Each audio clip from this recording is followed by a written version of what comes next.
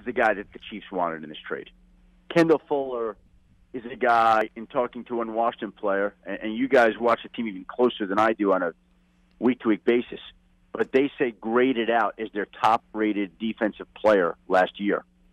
Kendall Fuller is a guy that's going to step right into the Chiefs starting lineup and start at a position that is difficult to fill.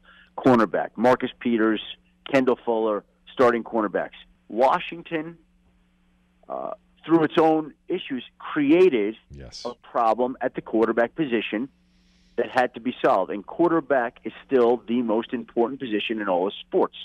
And the team had to address it. It had no choice but to take steps to fill that position. So before teams even get to the combine, before we get to free agency, before we get to the draft, and by the way, Chris, I don't believe any of those quarterbacks would have been around by the time the Redskins' turn came in the first round, whether they liked him or not. But before any of this even happened, Washington took the dramatic step to solve the position. You're not just going to go get Alex Smith for nothing.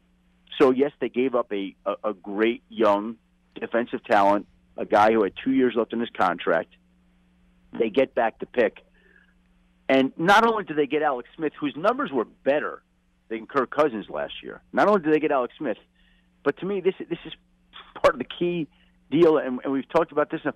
They get out of the Kirk Cousins contract situation